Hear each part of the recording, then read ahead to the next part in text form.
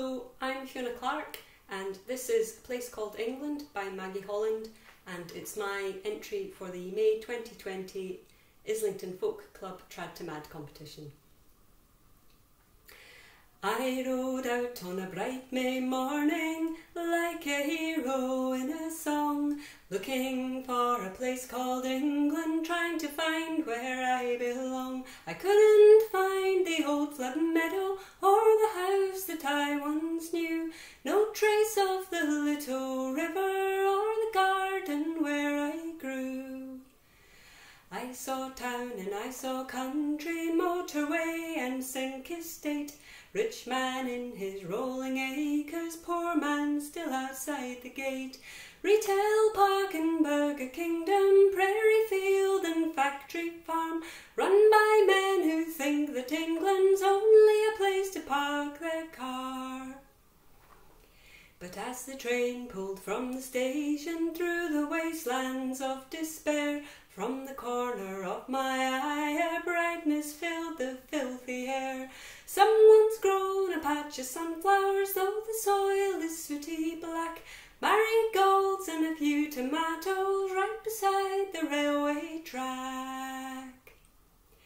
Down behind the terraced houses, in between the concrete towers, compost heaps and scarlet runners, secret gardens full of flowers.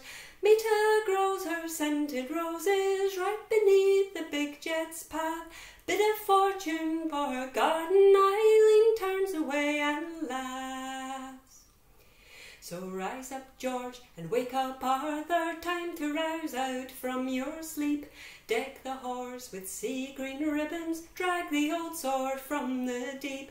Hold the line for Dave and Daniel as they tunnel through the clay, while the oak in all its glory soaks up sun for one more day. And come all you at home with freedom, whatever the land that gave you birth, there's room for you, both root and branch, as long as you love the English earth.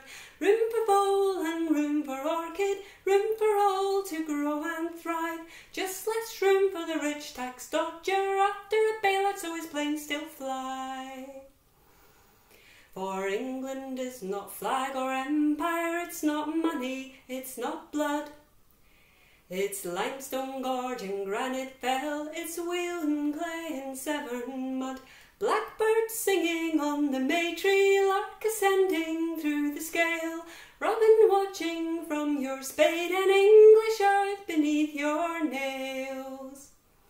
So here's two cheers for a place called England, sore abused but not yet dead, a Mr. Harding sort of England hanging in there by a thread. Here's two cheers for the crazy diggers, now their hour has come around.